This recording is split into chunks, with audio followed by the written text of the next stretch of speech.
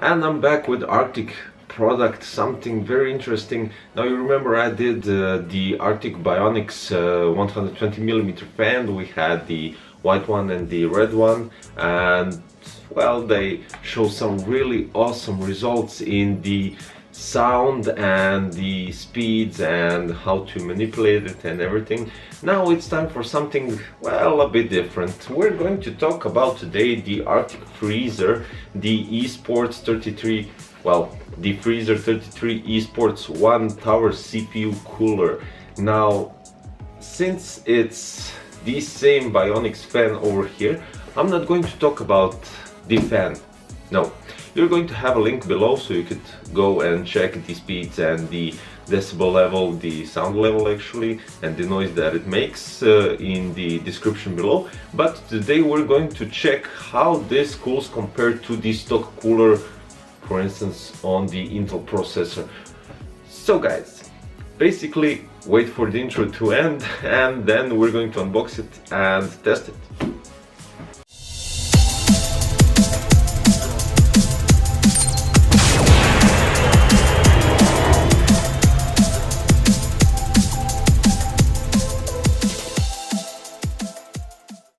First things first, let's start with unboxing and to see how this cooler looks in real. Now you can see the pictures online and that kind of stuff, and I'm more interested in seeing the product first person. Now I'm going to put the cooler aside and to see what we got in this small box. I know you get those brackets and those mounts for your motherboard to attach the cooler to the motherboard, but there's one thing here that is actually really cool. Now we have the mountings. For your Intel processor, you have the mountings for your AMD processors, and you have this kind of, well, let's say brackets, or you could call them strings or string metals or anything similar. They are designed, since this is one cold, you have the ability to add another BioniX fan to your cooler, which is really cool, but I'm going to get to that part later on. So you have, this is the bracket that goes on the back side. You have some dumping pads over here. You have the Arctic MX4 thermal compound. You have loads of screws. This is for the Intel 115 something socket. It's X on the end because it supports the 1151, 1155 sockets and that kind of stuff. We have here for the Intel Core processors that are 2066 and 2011 chipsets sockets, sorry. And you have this for the AM4, the AMD processors screws. Here are the brackets which have different holes. So basically you have the ones for the AMD and one for the Intel processor. Now let's go with the cooler. So from this side it looks just like a normal BioniX fan, right? Well, this is it, guys. The design, well, not the design, the looks, it actually, you have the BioniX fan in 4 different colors. You have it in white, red, green and yellow. And looking at this kind of combination, the green and the black, it really looks cool. I mean, all the colors they choose to place on their BioniX fan are really a great combination with this matte black color.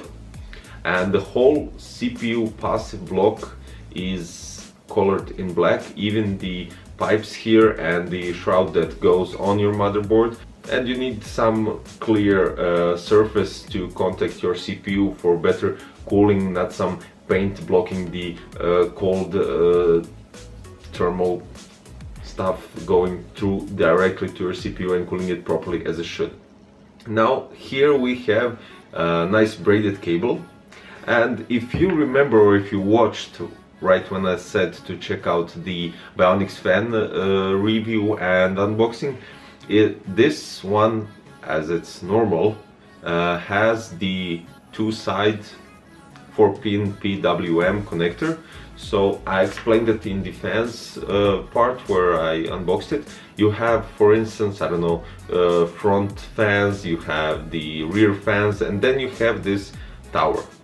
You connect all the fans on these splitters, so you connect two fans on one splitter, you connect the second one on the CPU, and then the fourth one, well, fourth one from the rear of the case, and you connect the main connector here on your motherboard. You adjust the certain speed that you wish for your, I don't know, fans to spin.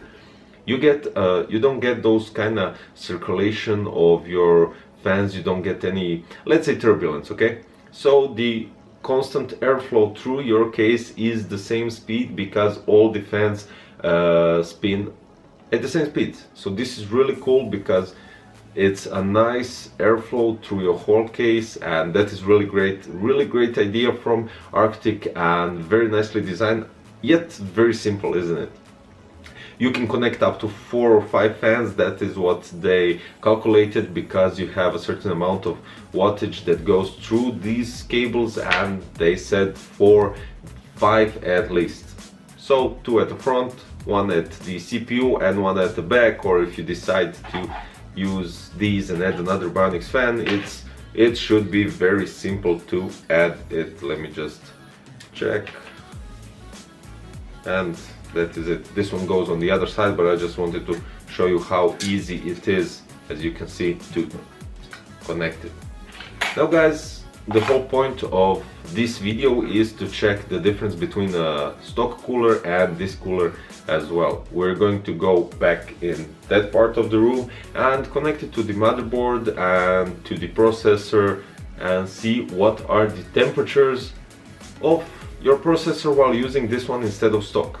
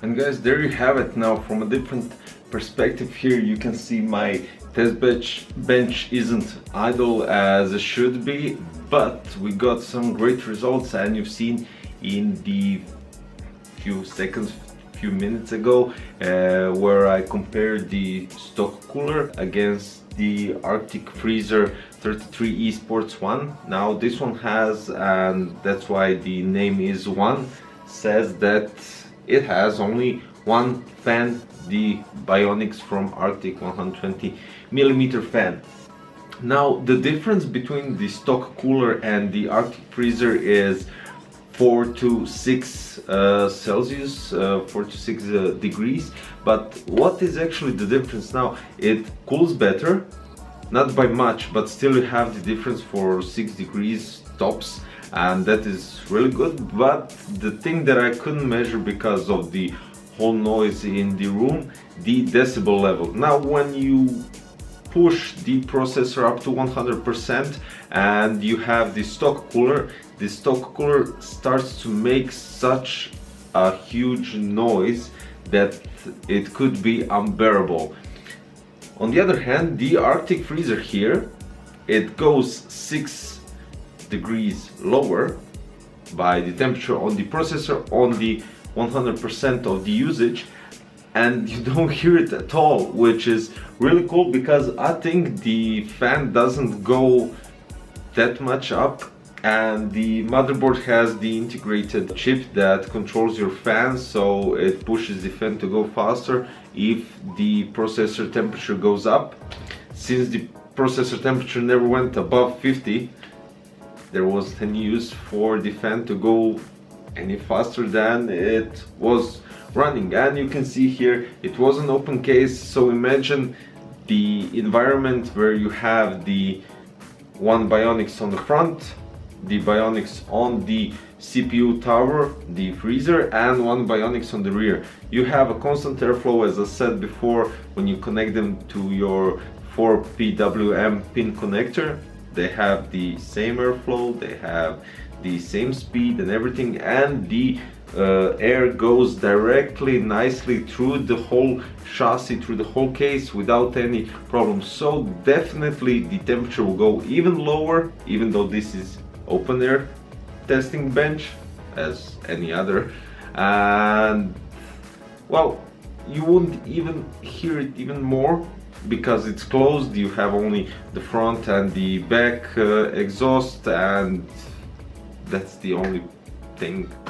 So in my opinion, definitely worth, definitely saves you, well, first heat, it dissipates the heat better because of the bigger cooler, the bigger passive cooler, and more pipes that go directly down to the copper part that covers the CPU. And the best thing about it, it really cools down the processor with lower decibel levels, so it doesn't make that much sound.